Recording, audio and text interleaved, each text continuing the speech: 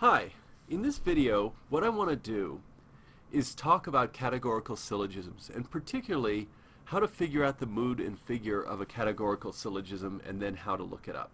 And this is material that's covered in chapter 5.1. First, in terms of definitions, let's just remember that the minor term is the subject of the conclusion. The major term is the predicate of the conclusion.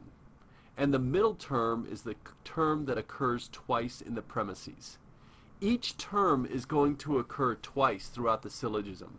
So the minor term will occur in the conclusion and in the minor premise. The major term will occur in the conclusion and in the major premise. And the middle term will occur in both the major and the minor premise.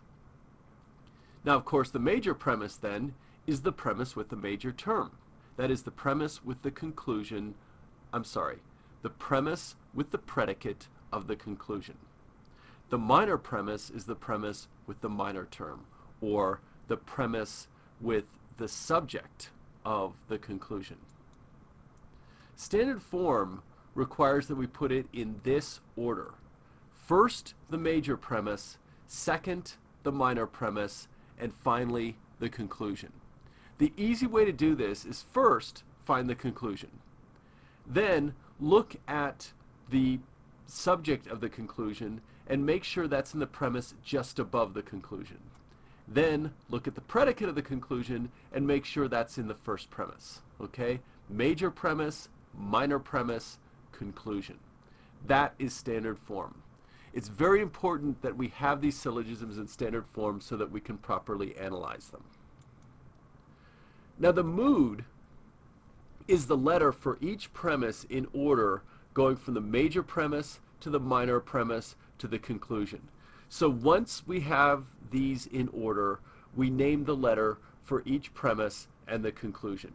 And remember, all R is A, no R is E, some R is I, and some are not is O. You remember that. So that's from chapter 4. So all we have to do is name the letter for each statement.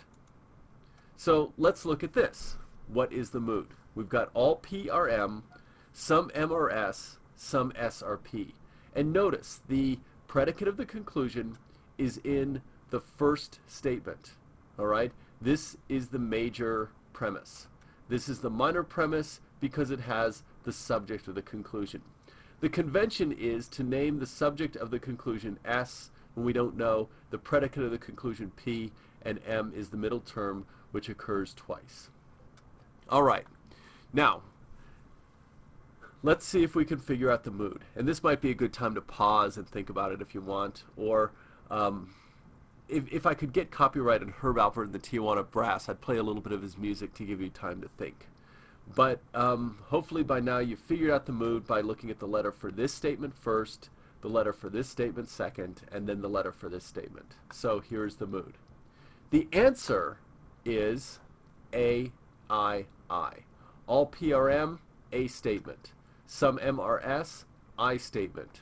Some S are P is also an I statement. Okay? Now we've got the mood. The figure is determined by the position of the middle terms, or the terms that occur twice in the premises. Now, this is the bad way to figure out figure. Figure 1, the middle term is the subject of the first premise and the predicate of the second. Figure 2, the middle term is the predicate of both. Figure 3, the middle term is the subject of both. Figure 4, the middle term is the predicate of the first and the subject of the second. Okay, you don't want to be carrying this around all the time. So what I'm going to do is refer you to our textbook. So I'm going to get out of the PowerPoint and go to our textbook. All right, and this is on page 246. All right, and you can see figure 1, middle term is here and here.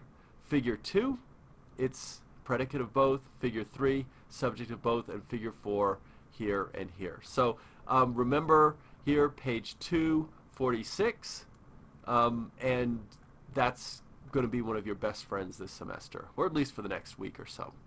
Now, another way to remember it, that the authors of your text, or actually it's just one author, Hurley, although he's so amazing that you want to see him almost as more than one author. You see that figure 1 slopes down, figure 4 slopes up, and so he makes it like a shirt collar. So you could see how it looks a little bit like a shirt collar. If you follow down, go up, this is the other collar, and up. And obviously this is someone tight-knit because the two middle terms are next to each other, and so they don't open up the shirt collar to expose their disco chain and whatever else they have on underneath the collar. All right. In any case, we now can see where essentially the figure is determined by the position of the middle term. All right. So let's go back to this, and let's see. So we've got our mood, right? AII. So let's look at the figure. What is the figure here? And remember, now we're looking at the position of the middle terms. And the answer is figure 4. I might have jumped the gun a bit, but I'm sure you guys were looking. I'm hoping you paused, but notice that figure 4 we can see by looking at the middle terms. It's the predicate of the first statement, subject of the second, and so this is an AAI 4. And I'll quit clicking this forward so I can explain more about this. So it's AII 4. That's what it is. Now, how are we going to look up validity? Well, let's go back to our textbook, and let's look at the chart that is on page 247. And this is also, by the way, in the front cover of your book. I know you were wondering if the front cover was ever going to be useful, but here it is. So AII figure 4. Okay, we look under figure 4, AII is not there. Okay, so now we're going to go to conditionally valid forms, and we find that AII is also not there. So what that means is that AII figure 4 is invalid. Okay, AII figure 4 is invalid. One mistake that people make is they go and they try to find AII and they decide that it's got to be figure 1 because that's a valid one. But in this case, that is incorrect. It's AII figure 4, and that's invalid because we can't find it. All right? Now, in the next video, what I'm going to do is go over another example that will help you understand this a bit further. But for now, I'm hoping that you've been able to use this to determine the mood and figure, and then how to look up the mood and figure on the chart. Until next time, goodbye.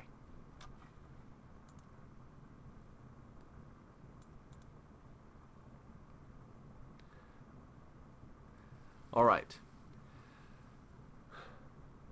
I'm actually not going to say goodbye right now. I know, I faked you out. The tears were streaming down your cheeks because you were saying, how can I go on? Actually, tears are streaming down my cheeks because I'm wondering how I can go on. Let's look at this slide for just a second.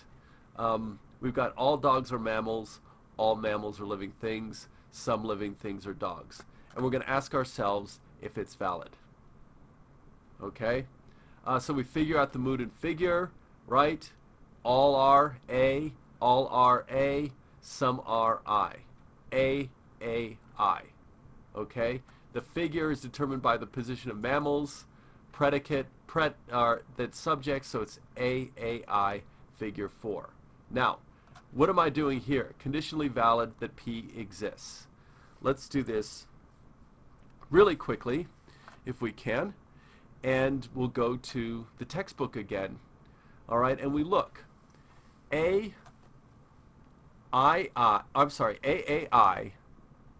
figure 4, if we look, it's not here, but if we go down here, under conditionally valid forms, figure 4, AAI is here, which means it's valid from the Aristotelian, but not from the Boolean. With Aristotelian, we have to ask what would have to exist, and the required condition is that P exists. P is the predicate of the conclusion, which is dogs. Dogs exist. I know they exist because they lick me every morning, at least 2 of them, and therefore this is valid. So I'm hoping this helped with Chapter 5.